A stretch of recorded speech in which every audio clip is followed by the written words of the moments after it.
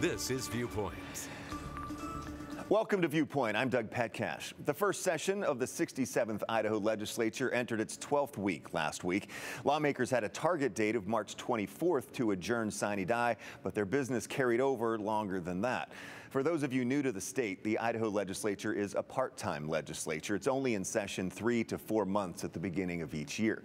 The 2023 session started back on January 9th with Governor Brad Little's State of the State address.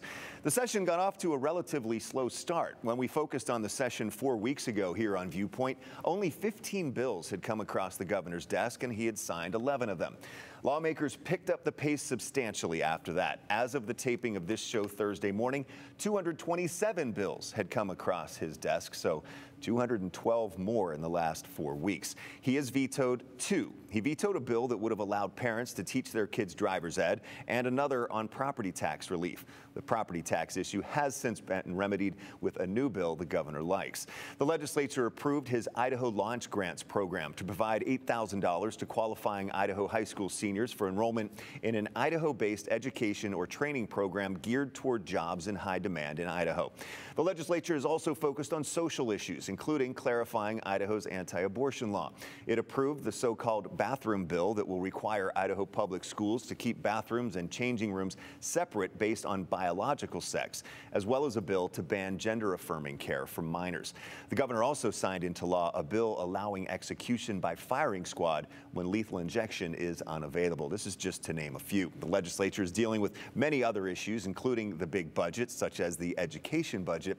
So there's a lot to get to today as we recap the bigger happenings of the 2023 legislative session. My guests are Boise State University political science professor Dr. Jacqueline Kettler and KTVB chief political reporter Joe Paris. Thanks both of you for being here today. Joe, first of all, let's start with you. They did miss that target date of the 24th to adjourn. What pushed it back? You know, there's a lot of conversations about what to do on property tax. And just to go back for a second, that March 24th deadline, it was a self-imposed deadline. Yeah. It's kind of what the leadership at the State House was saying, okay, we should get everything done by then. A target date, yeah. And it was a pretty good target date in the sense of this is going to give us enough time to get things done. Now, there were some property tax discussions and some concerns with the property tax bill that really kind of created a rewrite. So that kind of complicated some situations. And then they're also kind of working through some budgets as well.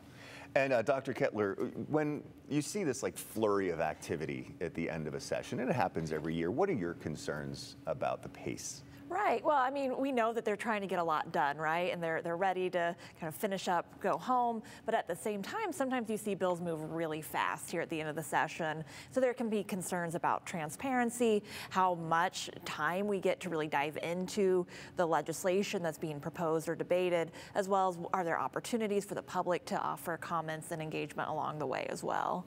Yeah, and Joe, you know, some of the big issues that we talked about that have taken up a lot of the time and a lot of the space, frankly, in the coverage too, are those social issues, including the bathroom bill, and you know, and so.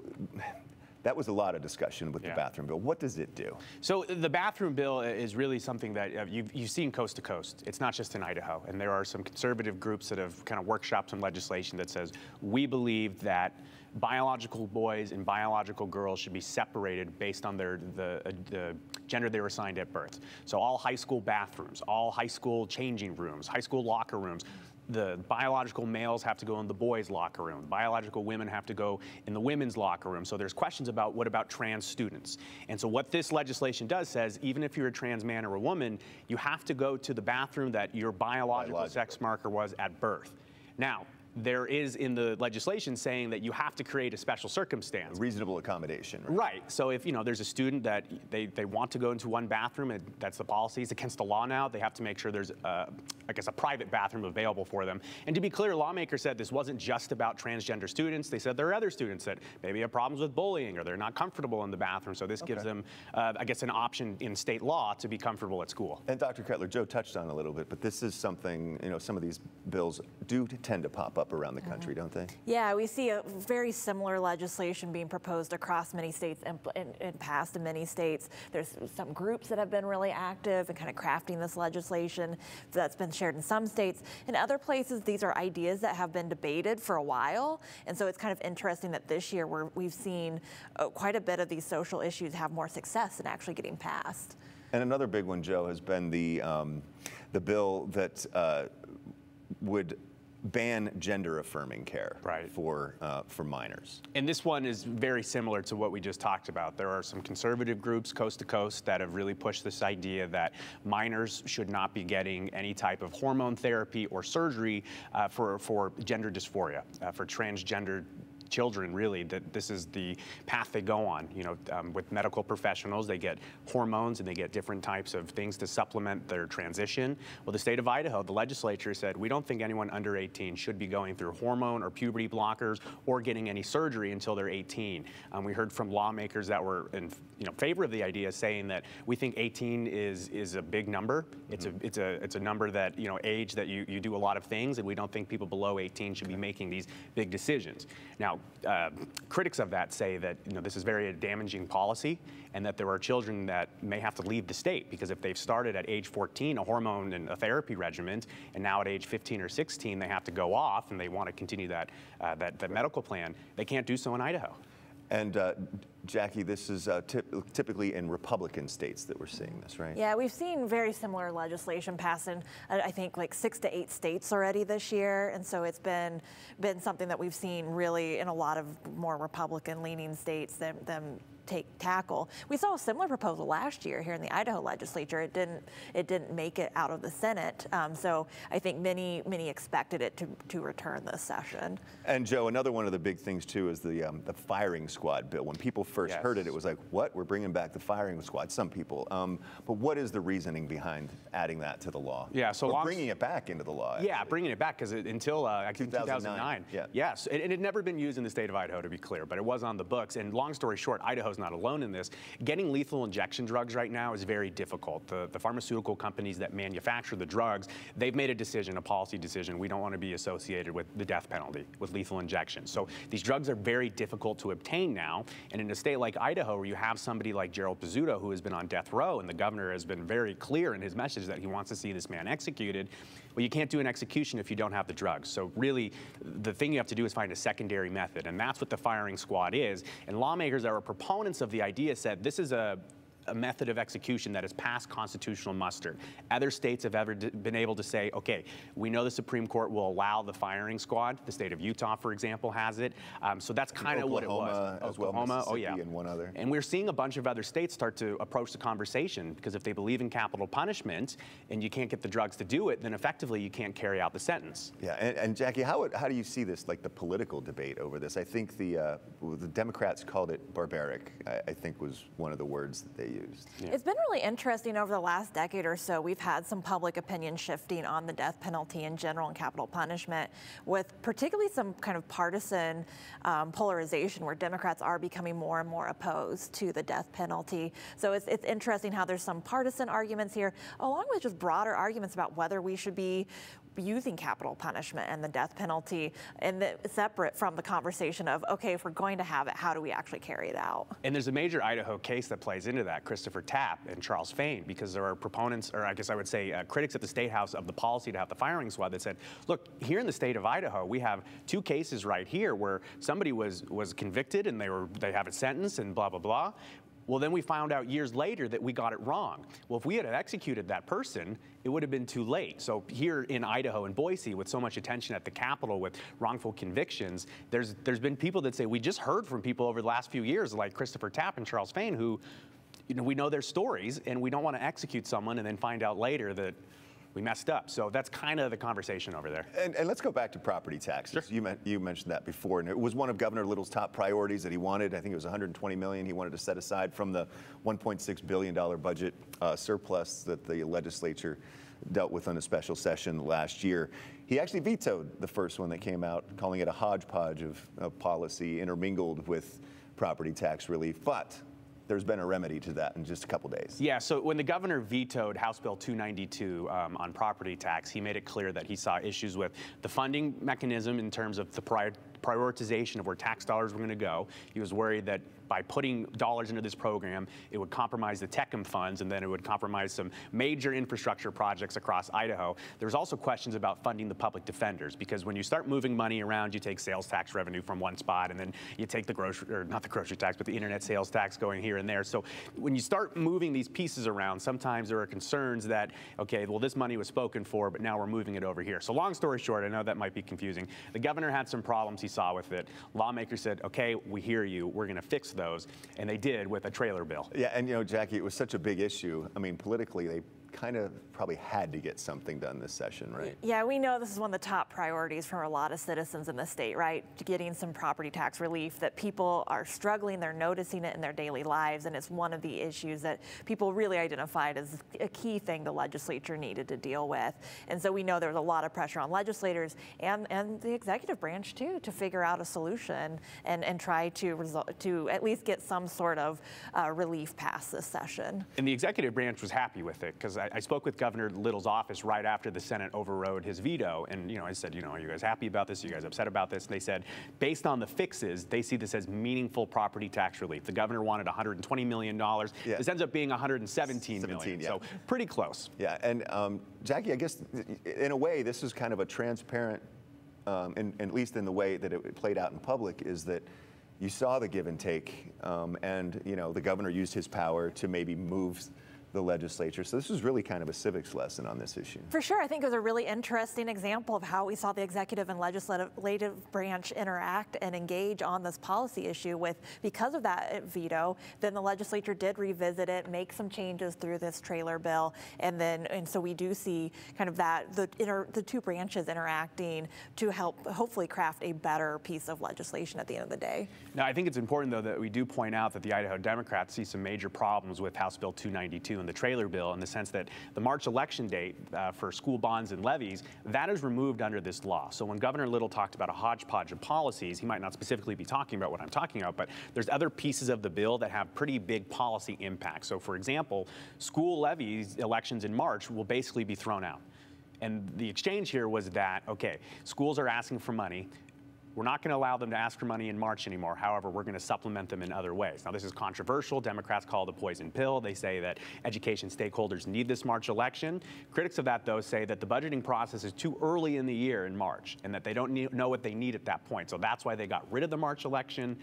It'll be very controversial, though. But doesn't that depend on when the school's fiscal years are? Right, and that plays into it as well, in the conversation of bonds and levies. But we'll find out in reality how this plays out, because this was now law.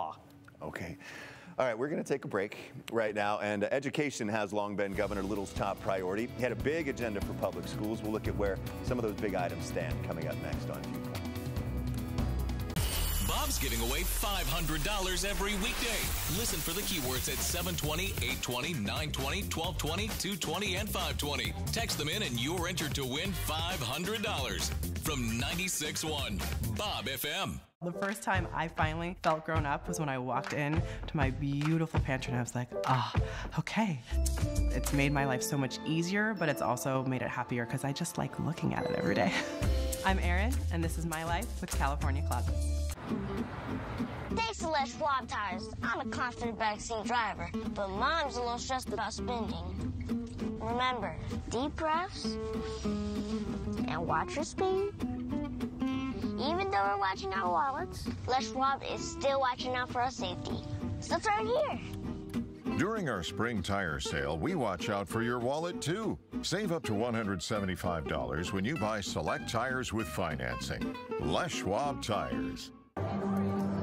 Has your cable TV lost its spark? Do you suffer from the buffer? You deserve reliable TV without the hassle and the frustration. A+ Satellite is your premier local dish retailer, serving the Treasure Valley with reliable TV and real customer service for over 15 years. If you have Sparklight TV, switching to dish with A+ Satellite could save you over $700 a year. Stop in for a face-to-face with A+ Satellite at Fairview and Eagle, behind Krispy Kreme. We know you're all watching the NCAA tournament and that you can't get enough hoops. So join us on the Locked On College Basketball podcast, where we are breaking down all the action, all the busted brackets, upsets, close calls, and more. Available on YouTube and anywhere else you get podcasts. 1019 The Bull is giving away $500 every weekday. Listen for the keywords at 720, 820, 920, 1220, 220, and 520. Text them to 68719 and you're entered to win $500 from 1019 The Bull. Welcome back to Viewpoint. Today we're recapping the big developments of the 2023 Idaho legislative session. My guests are Boise State University political science professor Dr. Jacqueline Kettler and KTVB chief political reporter Joe Paris. The governor came with a big education agenda, including grants for kids to go on to higher education. They called it the Launch Program. Joe, if you could, in a nutshell, just explain what happened there, and also it was a really close vote. It was, and the governor's idea was also edited slightly. So the original idea from the governor is, okay, we want to get kids into high-demand jobs. These are jobs that Idaho needs, and these are also good career paths for students to get into. So if you graduate high school, we're going to give you a grant of $8,500. You can go out and get into career technical, maybe get into nursing. So that was the original idea. Long story short, through some horse trading and some legislative back and forth, that's down to $8,000, and that passed. So if you get a GED in Idaho, or if you graduate high school, you're eligible for the Idaho Launch Grant, which gives $8,000 towards tuition. So that helps students get into programs like at the College of Western Idaho or the Lineman College, some real career technical stuff. But it's not for universities. No. Right. So that was very clear, yeah. Yeah, that was a change in this. And Jackie, what do you think made it so close? I think it was just a 2-vote difference in the House. It was a super close vote. We've had a few really close ones, but this one is interesting because it's one of the governor's top priorities, right? And he was just reelected. And so to see some real intense fight on the floor about this and about the fiscal costs, but also kind of, you know, the goal, the ultimate goal here of these programs, and then really ending up focusing on the kind of the career or technical side of things, I think is really interesting to see how that proposal developed.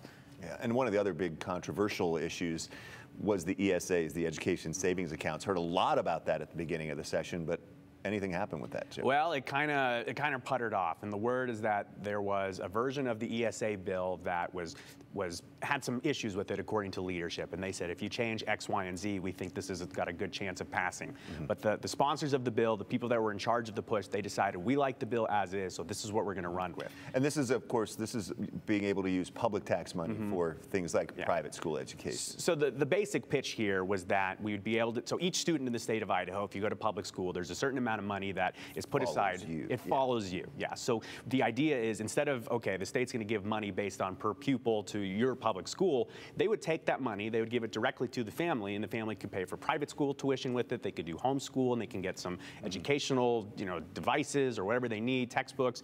So that was the pitch, and there was controversy over it, not only just in Idaho, that public tax dollars should not be going to places like private religious schools. So that's kind of where the contentious is here. Yeah, and Jackie, was this kind of like a political and constitutional hot potato? I think so. I think there's a few different issues, and we are seeing really similar proposals in other states as well this year, and also be really controversial because of some of the constitutional questions, but also there was a lot of questions about how much it would actually cost and oversight as well. How do we actually ensure that money's being used appropriately, that all these other schools are also upholding to the same standards that public schools have to follow? Because I think the argument was that there would be no oversight over a public school or even a homeschooler, correct? Right, because we have all these systems built up for ensuring public schools, including public charter schools, through testing rates and all these things, but we don't have those systems set up for like private schools, for example. And I believe that they were basing this off of the Arizona bill, but is this coming up in other places around the country? Is this another one of those? Oh, yeah. I mean, coast to coast and really in conservative areas, you're seeing this push, from families that say, we don't trust the public schools. We don't like what the state's doing in schools. So we'd like the money that they were going to send for our child so we could send our kid to an environment that we believe in. So that's just kind of the conversation. And you're just worlds apart, though, because some people think that this is the most illegal thing ever, and others think this is the state benefiting themselves. Illegal. Right. Yeah.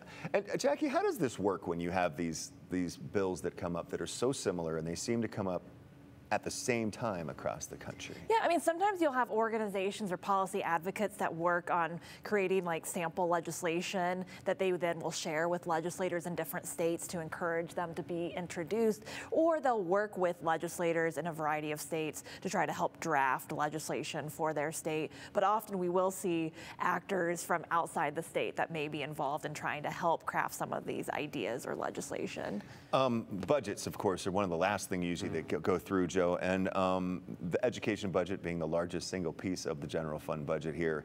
The governor had pushed a lot for teacher pay raises and everything, and the Joint Finance Appropriations Committee has approved those things to really bump up starting teacher pay as well as overall teacher pay. As of the taping of this show on Thursday morning, where does that stand? Yeah, and that looks like it's going to go the distance. And talking with Superintendent of Public Instruction Debbie Critchfield throughout the session, she's been really happy about the conversations and the dialogue in education. But the message here is that we need to support our schools and we need to support our teachers. And the way to do that is financially. So, you know, the problem in Idaho education has been teachers leaving the state. You can go to Washington or Oregon right now and you can make more money just by going to the other side of the line. So the question is, do the raises, what do they look like once they're in the budget and they're actually distributed, and are they enough to actually keep teachers here? And again, this was budget surplus money that the governor wanted and to shift into those areas. Exactly, and again, aligning with some of the governor's top priorities in both of his campaigns and throughout his terms.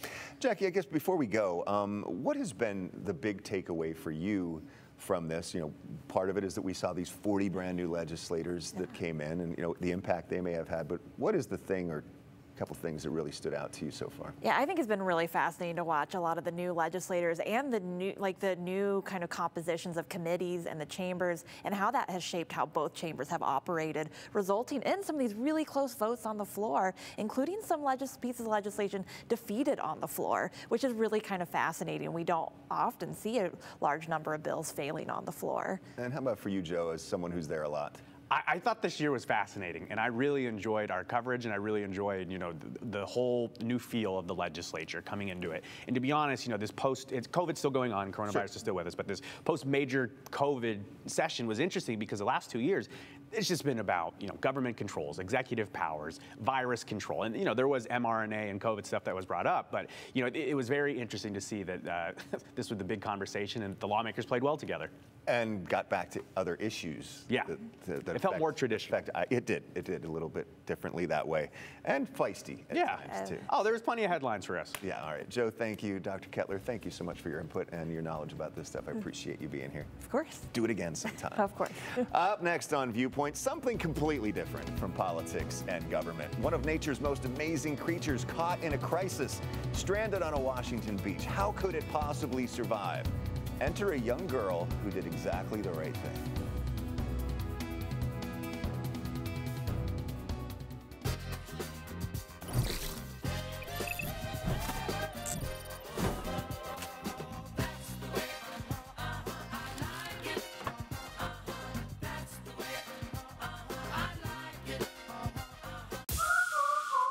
Martial arts is my passion.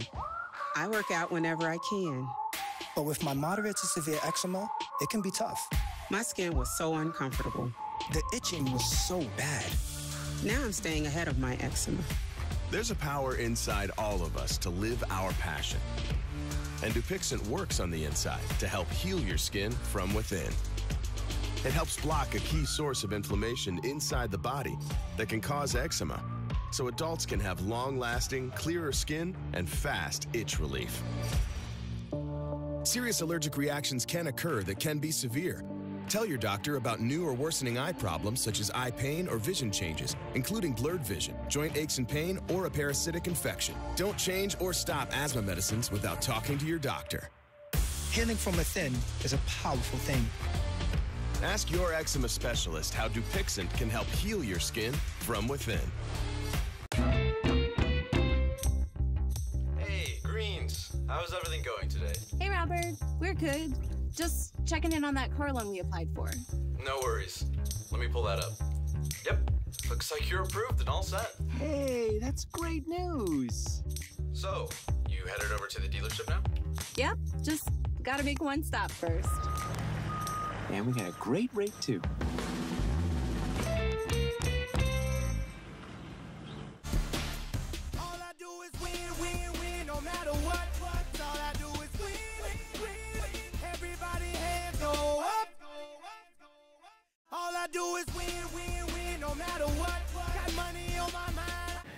What would you do if you came across a strange but fascinating creature washed up on the beach and still alive? Would you run? Would you try to pick it up or touch it? Would you pull out your phone and start recording? Well, someone did start recording when a young girl did exactly the right thing to help a creature in crisis. She and a group of people with a shared goal saved a giant Pacific octopus in Washington. Brady Wakayama has the story. Looks like it might be ready to try to make a break for it.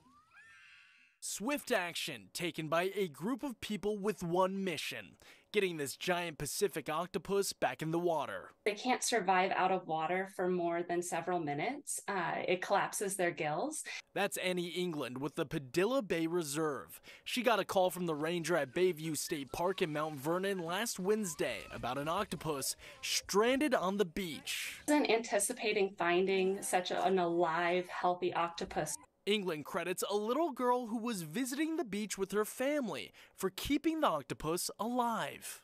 She was taking water with her little sand bucket, and she was filling it up, and she was pouring it on top of the octopus. England says the actions taken by that little girl is the best thing you can do if you ever encounter an octopus out of the water. We would never encourage the public to try to move an octopus or touch it, but definitely pouring water on it and calling a local aquarium or organization that works with marine animals. She says finding an octopus alive out of the water is not common, and says this is the first octopus rescue she and her team has ever done. We had to be very conscientious of where we were putting our hands while we were moving the octopus. Thankfully, we were able to get it into the bin, and then we were able to drag it out. Octopus rescue. England says she's relieved the mission was a success and hopes the octopus doesn't have to ever experience something like this again. There goes his arm. He's feeling his way out. That's a long tentacle, isn't it? Well, all's well that ends well, as long as Ollie the octopus decides to stay in deeper waters, that is. And that's all of our time for this week's Viewpoint. Thank you so much for watching. I'm Doug Petcash. I'll see you tonight on the Sunday News at 5 and 10, and right back here next Sunday morning for another Viewpoint. I hope you have a great day. See you next time.